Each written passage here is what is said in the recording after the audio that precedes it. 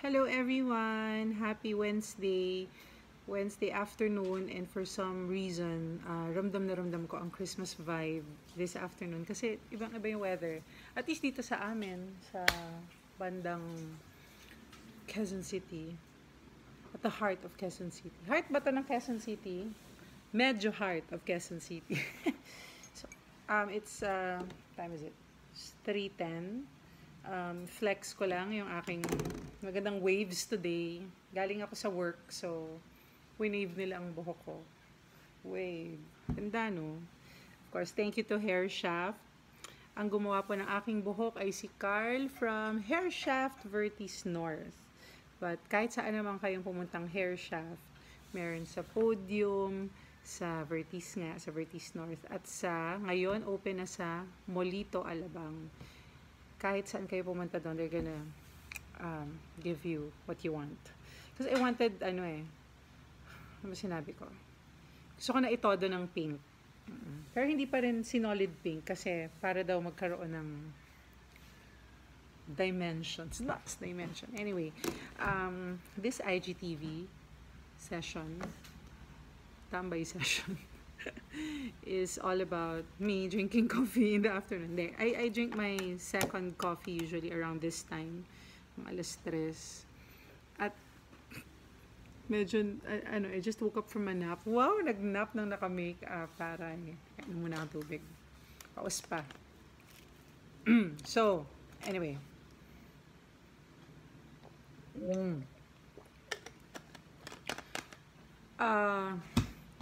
Nagnap ako kasi galing nga ng work, ng racket. So, nantok. Halata ba nagnap? Kung nagigising kaya tayo araw-araw na ganito, no? Para di talaga ako mahilig sa makeup. I rarely use, yung full makeup kapag umaalis. It's usually just a lip tint, o kaya lipstick, syempre, Ara Colors by Miss Aramina. Yun ang favorite ko. Kasi talagang, ganda. Hindi nagda-dry yung lips ko. Ganon. Tapos, yun. Buhok na pink. Okay na. White shirt, black shirt, jeans. Okay na ako. That's my usual, look. So, anyway, kasi, dun sa mga IGTV ko in the past, tsaka yung sa mga na-post ko rin, may mga naipon akong questions that I wanted to address. So, sagutin natin sila isa-isa ngayon, okay? Tanong, ilang taon na daw kami ni Gerard together. So, we've been together for 23 years. I know, ang tagal na, di ba? 23 years na kami. Tapos, hello! Tapos, ang tawag nito, 20 years na rin kaming kasal sa May 2020. So, kinasal kami nung May 1997. Ay, mali! Sorry, May 2000. Naging together kami nung April 1997. So, almost 3 years kaming naging mag-boyfriend. And then, nagpakasal kami nung 2001. So, magti-20 years na kaming kasal next year. So, yan. Yan ang unang tanong. Pangalawa, ilan ang anak namin? 2. Nakikita nyo naman. Siguro pinupo-op.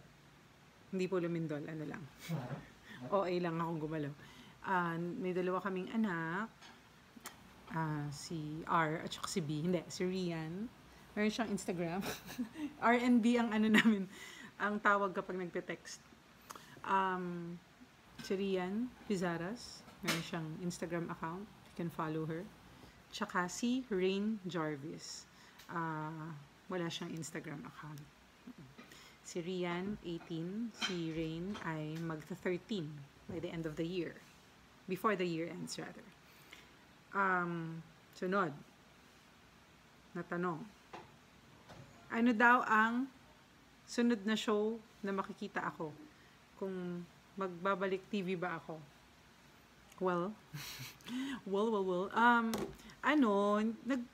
medyo nagpahinga because I decided to homeschool the children. So, yun. Naging abala ako sa pagtuturo sa kanila. Meron din ako dito sa Instagram ng yung highlights doon. Makikita nyo paano yung homeschool life namin. And hindi naman ako nag-overshare about homeschooling. Pero yun, para magkaroon kayo ng idea. Yun. But, mapapanood nyo ako very soon sa palabas na, sana maalala ko yung title. Ano nga yung title, Inen? Hindi. A Soldier's Life or A Soldier's Heart? Ba yun? A Soldier's Heart, I think. Sa ABS-CBN. Tama? Starring Gerald Anderson. And a whole lot more. So, yun. It's, sa ngayon, short stint lang yun. But, yun yung sunod. Si Gerard, mapapanood niyo siya sa ABS din, sa Sandugo. Tama ba? Ayan. I'm very poor with titles. So, yes. Miss Jan, kailan ka po ulit kakanta? Kumakanta naman ako everyday. Gusto niyo dumalo dito sa bahay. Hindi. Inaayos ko lang yung aking, hindi na ako kakanta yung kamo mag-album pa or what. Ay, siguro hindi na. Yung daughter ko na lang yun. Pero, inaayos ko lang yung schedule at saka yung, tag nito, yung ipaprofessionalize ko na. Ipaprofessionalize.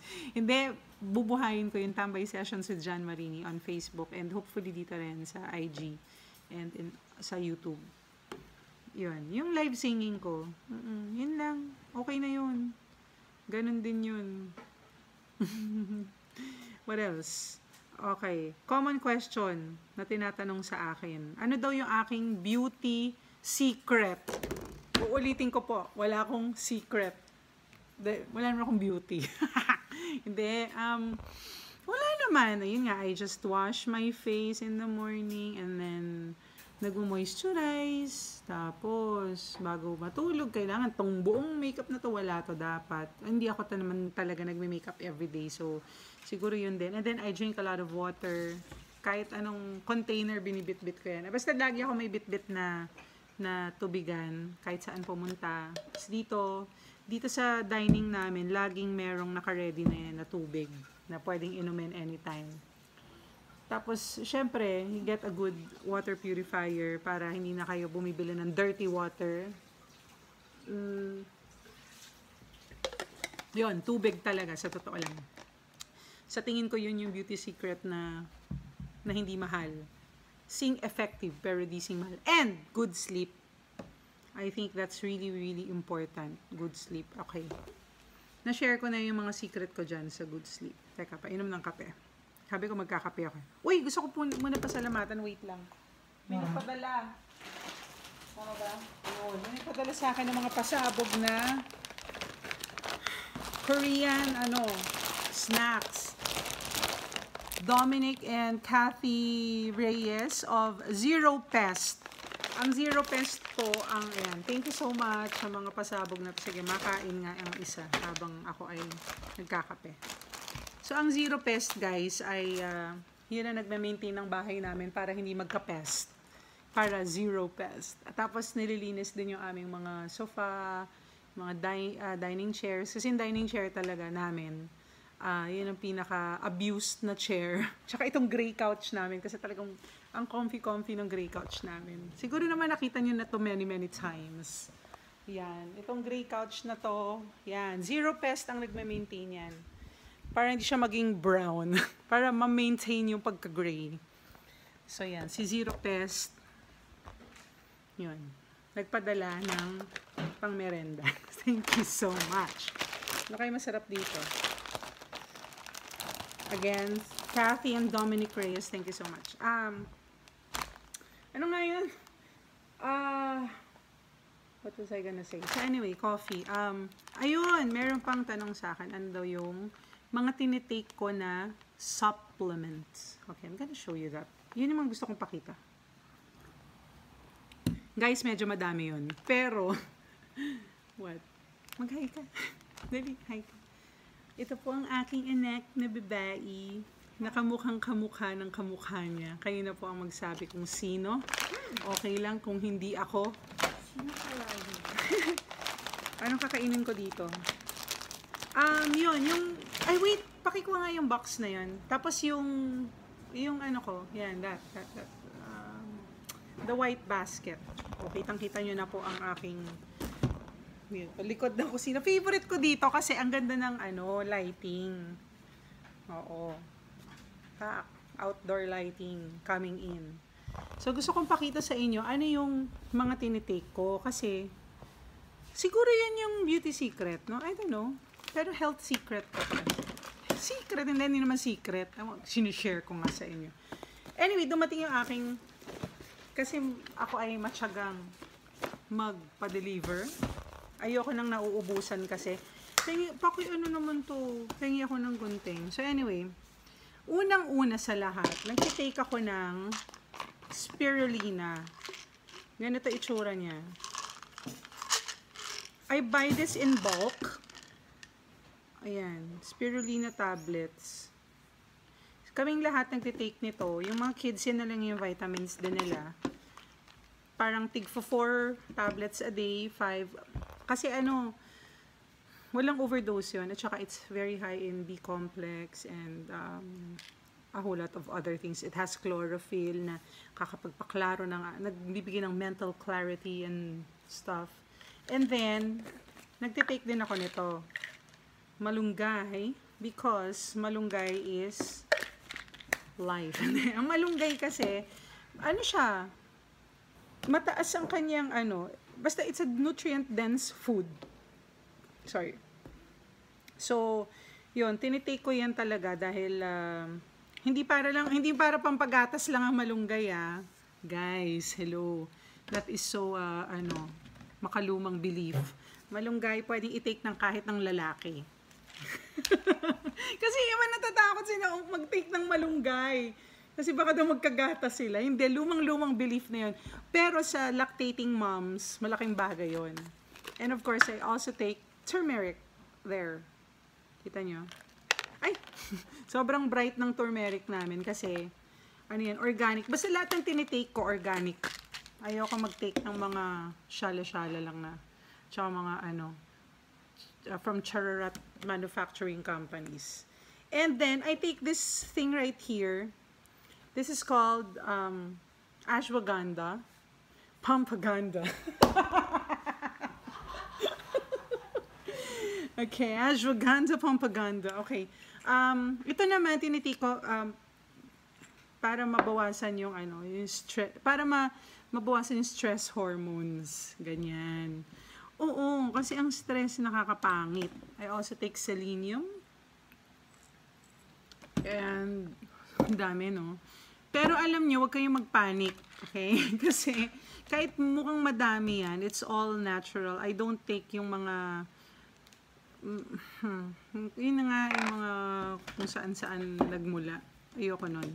Basta organic ako. Food grade. Oo naman, syempre dapat food grade. Pero dapat siya, hindi chemicals yun. Ayoko yun. And then, at night, alam nyo, ito So, daytime usually yun, yung mga una nyo nakita. And then, paminsan-minsan lang, I would take this also, kelp. Ito ay para sa thyroid, health. But, you know, yung spirulina, it would suffice. I mean, this is good enough. Wait, sorry, hindi yan yung brand niya. Kasi nga, I buy this in bulk. So, yun nga, parang kilo. So, nilalagay ko lang siya dito. And then, ito yung pinapadeliver ko. Kasi, importante ito sa akin. Buksan natin. Sana marunong ako magbukas. Wait.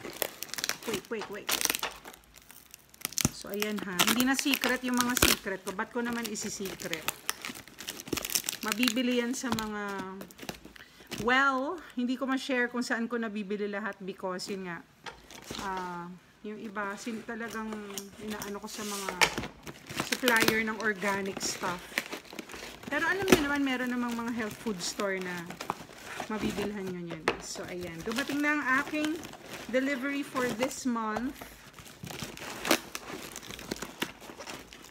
Ang hirap pala ng unboxing. Ba't ko ba ito ginawa? Anyway. So, ganito ha.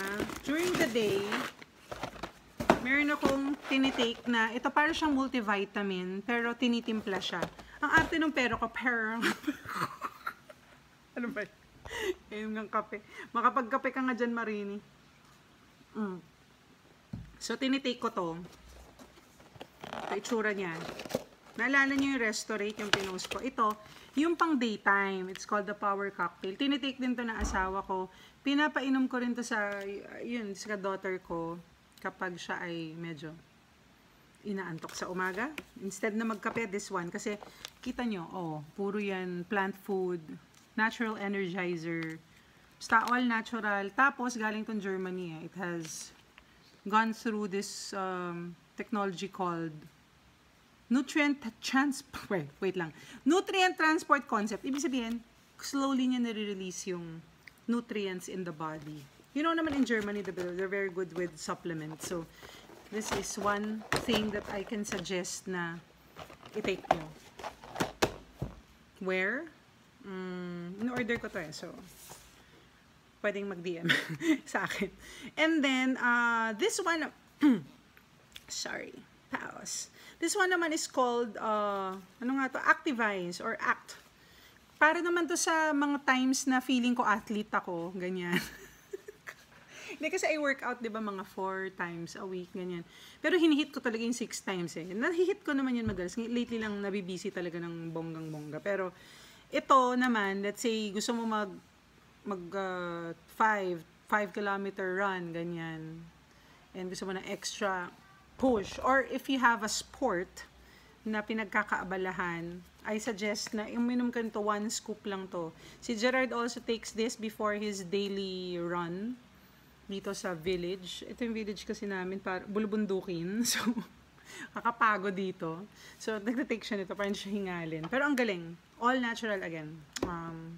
There's nothing scary about this. Kasi yun nga, before I take anything, kasi talaga, super research ako. And of course, my favorite kasi, iba pa yung supplements ko sa gabi. Ito, Restorate, yung sarap ng tulog dito, yung mga hindi makatulog, hirap matulog, at pangit yung tulog. Get this one, guys. 1 box is good for a month. Pag maliit-liit kayong tao, ako malaking tao ako, so 1 sachet a day. Pero kung medyo maliit ka, mga 5, 6.5, hindi, joke. yung mga maliliit na tao, like, siguro mga 5 foot lang, 5-footer. Tama ba yung English ko? Yun. Basta petite ka, ganyan. Pwede na yung half sachet, but for big girls like me, yun. Ito. Pang-adult talaga, isang sachet. Dito rin. So, cocktail, isang sachet. So, yan yung morning. Ito, morning. Along with the spirulina, turmeric. Tapos, itong pampaganda, ashwagandha. At tinitake ko ng lunch. And then, ito at night, along with this, is also very, very good. Mangosteen. There you go. Okay? Organic din.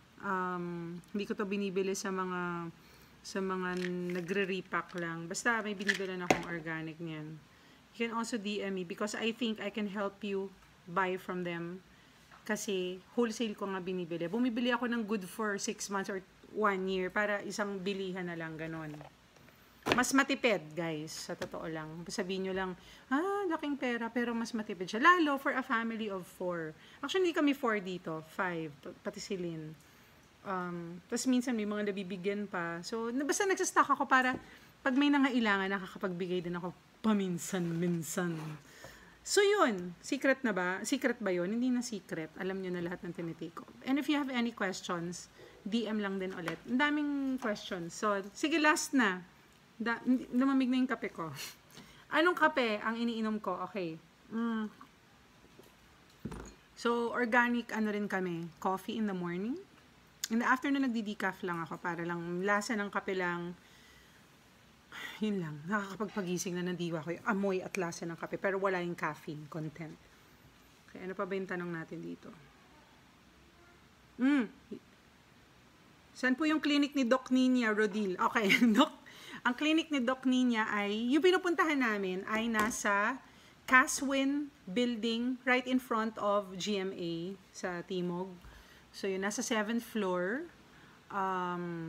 Yun, yung dental clinic ni Dr. Nina Rodil na inaalagaan po ang aming pamilya, lalo na ang aming anak, yung ngipin niya. Kasi ngayon lang din nakapag-decide kami finally na ipa-correct na yung kanyang sungki in front. And sobrang galing, amazing talaga kasi in just a month, anak? In just a month and a half, no?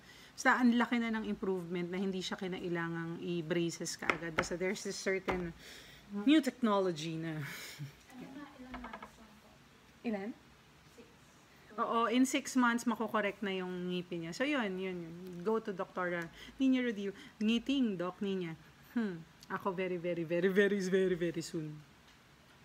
Ano pa ba yung mga tanong sa... Wait. So, supplements. Ilang oras ako matulog? Nako, maraming tatanong sa akin. Ilang oras daw ako matulog? It varies, okay? May time natutulog ako ng... Siyempre pag, di ba, may mga work, ganun, 5-6 hours. But, ang aking talagang regular na tulog ay 8 hours talaga. 7, 8, 9, ganun. Tumi-10 pa nga. Minsan, very rare naman yung 10 hours. Yung talagang sigurong nanghihingi yung katawan mo ng extra sleep. Or, siguro yun nga, may pinagdadaan ng hormonal change. Medyo napapatodo tayo ng tulog. Minsan din, yun, nagkaroon ako ng na nahirapan ako matulog. That's why I maintain yung mga nighttime supplements kasi para kalmado yung utak ko at night. Ganon. So, I hope nasagot ko yung mga tanong ninyo for today. Kasi naipon na. Sorry, guys. Yung homeschooling, siguro ibang IG video yun kasi medyo complicated topic. No, it's not really complicated. Madami lang facets. Madaming kailangan i-explain about it. But it is doable. Highly doable. Mga mommies na committed naman na, maging hands-on sa mga anak nila can do that. Can do that. Okay. Hindi ako specially gifted na nag-homeschool.